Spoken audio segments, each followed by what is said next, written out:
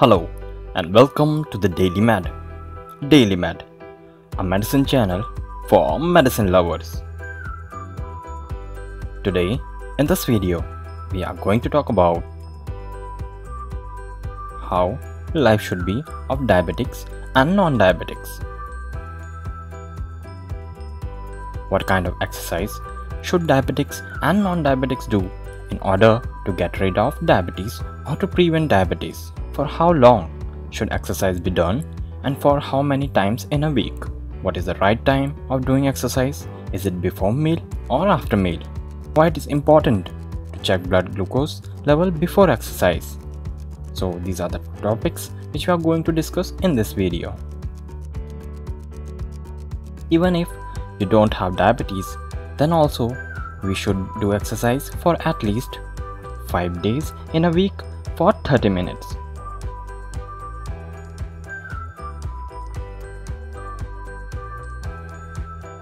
But why should we do exercise?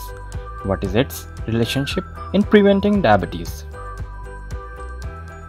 More the person will increase the physical activity, the more the insulin sensitivity increases in our body. Insulin sensitivity refers to how sensitive the body's cells are in response to the insulin. High insulin sensitivity allows the cells of the body to use blood glucose more effectively, thereby reducing the blood sugar level.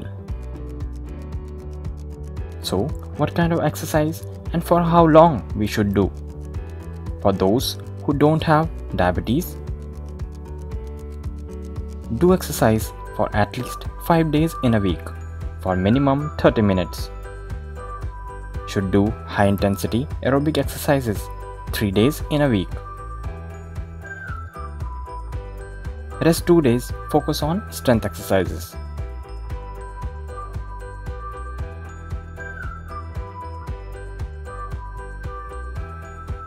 For those who have diabetes, doing exercise for 5 days in a week for at least 30 minutes is must. Do exercise according to the body's ability.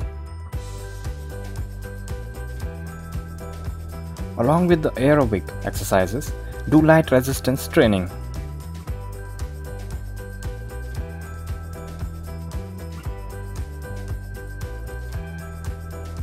So, what is the right time of doing exercise?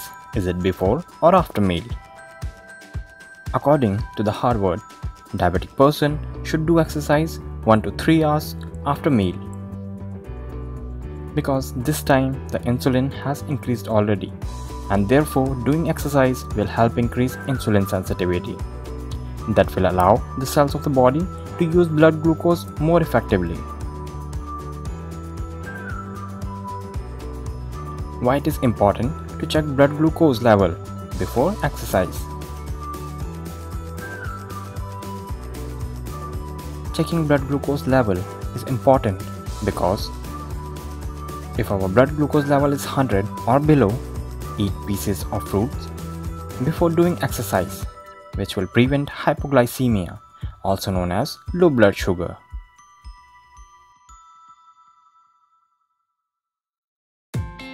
Thanks for watching Daily Med.